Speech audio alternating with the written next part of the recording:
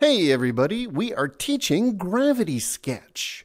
And this time we're going to do something we've all wanted to do, chop holes in things. Start with a simple shape and then poke holes into it, whether they go all the way through like this or only part way through like this, maybe like a bowling ball or something like that.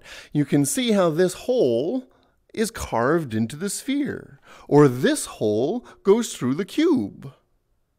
Now we are going to be using sub-D, subdivide, to get these shapes as well as keep them soft and smooth. So if you want your sphere to be smoother instead of a gemstone, these are all possibilities. So I'm just going to do a simple hole through a cube, but the principle will work no matter what kind of hole, whether you want it to go all the way through or not.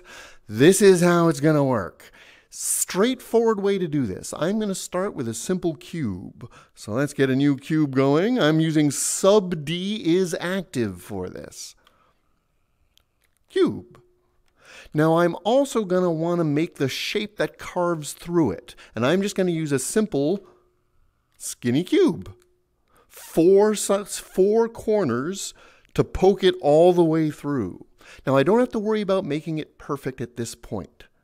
I'm going to be able to adjust it as I build it. So first thing I'm going to do, now that I've got these two separate pieces, I'm going to make, where do I want this hole? Easiest way is I'm going to grab this piece so I can edit it, and I'm going to add loops so that they go all the way around. So the hole I make on this side should be the same on the back. So I'm going to loop here, here, here, and here, so that this square is going to be the same on both sides.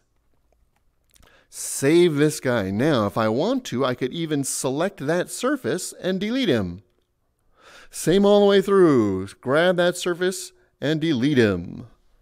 So now you'll notice I've got a hole through my shell. I don't want a shell. I want this to seem solid. So the final step, I'm going to do the same with this guy. I'm going to take the ends off so this becomes a tube and then merge them together. So we're going to grab this guy, we're going to edit, we're going to grab the top and delete, we're going to grab the bottom and delete. So that now we have a tube. I'm going to get it close, doesn't need to line up perfectly, but now I'm going to grab the big sphere, edit, and merge. Yeah, one of our control options. And I want to merge with the tube. I've now got all their control points. And it's just a matter of combining the back corners of the tube to the inside of my hole back here, which you can't see because I'm behind the cube.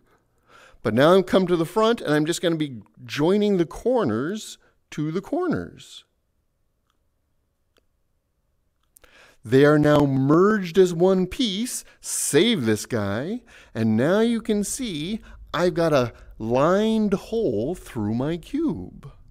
Since it's a subdivided object, I can really crank up the subdivide if I want to make it nice and smooth and round, that type of thing.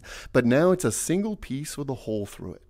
So whether you're carving out from a chunk like a bite or a bowling ball, or poking a hole all the way through, Gravity Sketch will let us deform the shell and then merge with the center part so that we have the final appearance we're looking for.